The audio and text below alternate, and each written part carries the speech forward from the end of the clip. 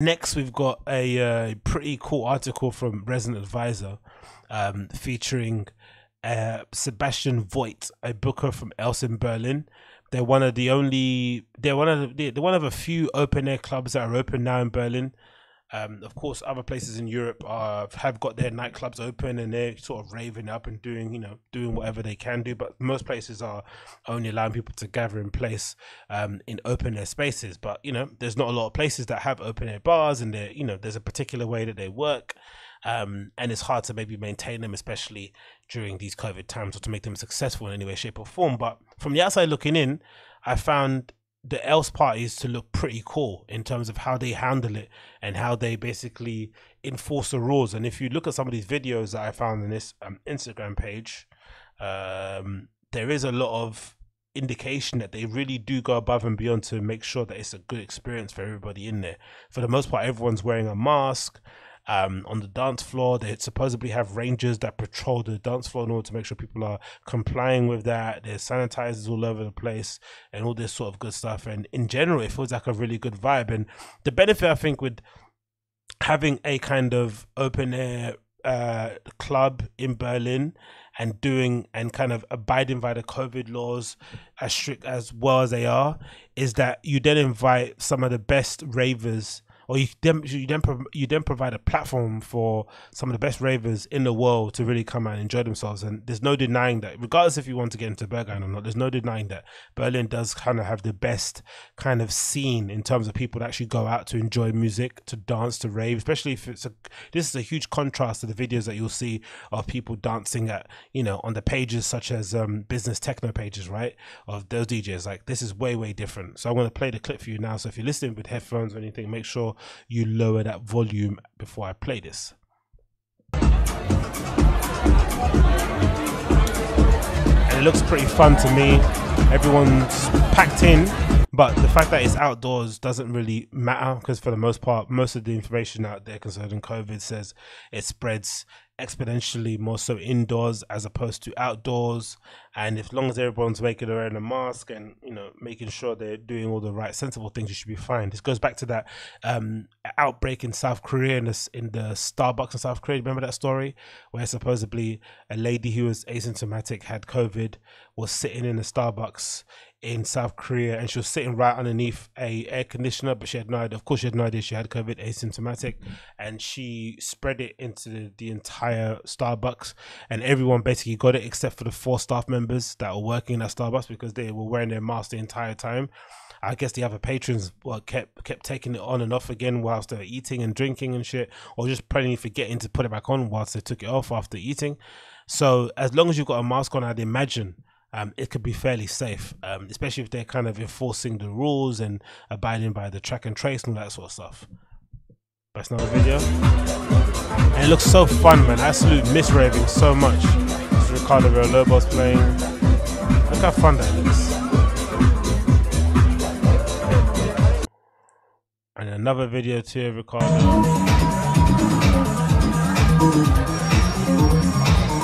Wow.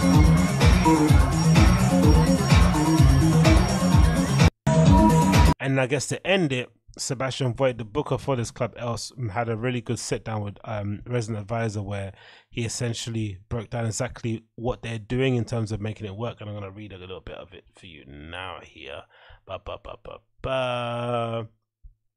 So it says here, can you paint a picture for me of yesterday's party? Every time I've seen Ricardo Villalobos in Berlin, it's a bit of madness, totally packed. It's hard for me to picture a COVID era version of that. He said, sure, it's like any other party where limited capacity now, and everybody has to wear a mask at all times, at least while they're on the dance floor and while they're walking around. They can take them off when they're sitting. It's the same as in the restaurants here. When you're walking around, you wear the mask, and at a table, you take it off, which is a pretty decent rule. Easy to abide by, very clear instructions. We shouldn't be surprised, isn't it? Germans, right? They're bloody efficient. They get the job done. So it says here, for the longest time, we were really hesitant to reopen. Others were already doing it, and we weren't sure if we should do it as well. I personally had a lot of concerns about it, but we decided to give it a go and it went really well. For the first time onwards, I was pleasantly surprised that people are complying, wearing a mask and also dancing their asses off. Everybody needs it. The artists, the crowds, everybody is keen to go out and have a dance. If that's the choice, that you'd either wear a mask and you can go out, or you can stay at home and watch DJs on the stream, then well, that's what it is. And by now, people are so used to wearing masks all the time that it's kind of okay, which is very true and something I've kind of been reconciling myself to. In the beginning, you know, when everything was happening, and you know, we were thinking that if you go outside and you coughed on somebody, you might kill someone's grandma. Emotions were raw, and you're like, you know what, people shouldn't be partying at all. But then the more time you spend at home and the more time you're reading and kind of educating yourself on the issue and finding out that, you know, it probably isn't as bad as they're making it out, or if it is as bad as they're making it out, there are precautions that could be had in order to kind of restart the economy, open things up in a really safe way.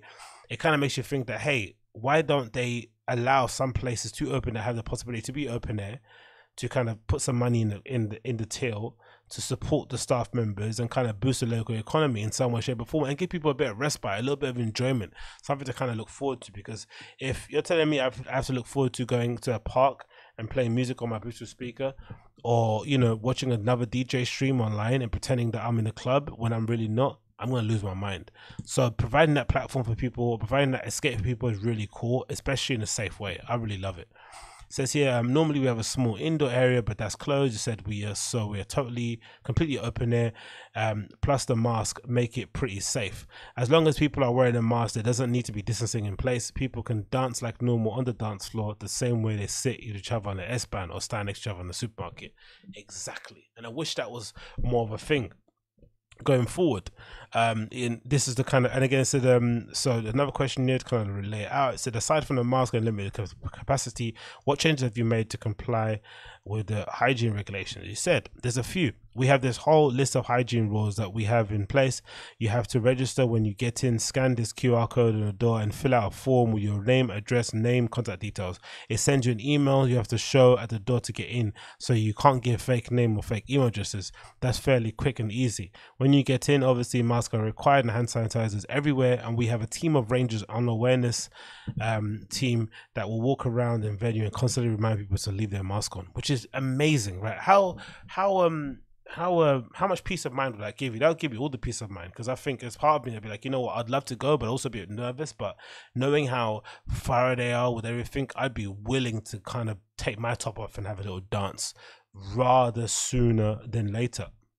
It continues, so it's still a learning curve. This is our third weekend. When we started, actually, you published this review and observed that while it worked pretty well, later in the day people get more loose and more drunk and high. Maybe the masks are up and not up all the time. We realized that in the beginning we had 2 rangers, now we have 4, constantly patrolling, making sure people are complying, and it works well. I think that would work well in the UK, because we have too many security guards on the dance floor anyway sometimes, and they're really aggressive and they have bright yellow jackets on. Do you know what I mean? It's just a bit excessive. So if you could kind of adapt their role to be the mask enforcers on the dance floor, I think it'd work pretty well. We continue to. I said, yesterday I was there, as you say, Ricardo and his crew, they were a perfect example of a loose and wild, but it was fine. There was always some people you have to remind again and again, but 98% of the people are doing it really well. And I think we had 1 or 2 weeks ago where we had the security, because somebody refused to put a mask on. He was wasted and got a bit weird, but security had a long chat with him and then he agreed. But then the other telling part of it as well, it says here, where is it next? Yeah, what did it say? Is it next year? What did it say? Yeah. It makes a very good kind of starting observation that got me a bit worried. Yeah, this is it. Indoor raving isn't coming back this year, not before summer probably, unless next month there's a surprise vaccine, which of course is, the chances are not high. So probably this will be the only thing people can do, maybe until next summer. Maybe there will be others like us. I don't know what the other open airs are planning to do. When winter comes, I'm sure people will have no problem dancing in the cold. That is really concerning, because I think if you're looking forward to going to a club, that's essentially written off for you. I think we've kind of all come to that conclusion. But it's also maybe a good indication as to why a lot of these bigger festivals postpone their events instead of cancelling them and kind of push them back to 2021, because of course You know, we know that, you know, COVID doesn't really spread that quickly in the sun or outdoors. So you could effectively put on a full scale festival performance, right? Show thing with no hassle, with no trouble, with no kind of limited seating, no limited ticketing at all, next year, and be completely fine, even if we didn't have a vaccine by then. Of course, you're giving yourself the most, you know, you're giving yourself a head start, a bit of time, a bit of buffer, but you could effectively get away with that really, really easily. But again, that's something to definitely keep in the back of your head, in it, that raves are not going to, indoor raves in any way, like the ability to go to Berghain or to go to Griessmühle, the new venue, or to go to Fold here in the UK, that won't be around for a while. Sub Club, you know, up in Scotland, wherever it may be. Yeah, that's the concerning part. But I recommend you check out the whole interview, man. It's a really, really cool one. Again, check out as well this Instagram page. I think that's posting a few clips as well regarding some of the raves. It looks really, really fun. I actually want to go there, to be honest. It looks like a good time. Look at that. God damn it, man. I want to rave so badly.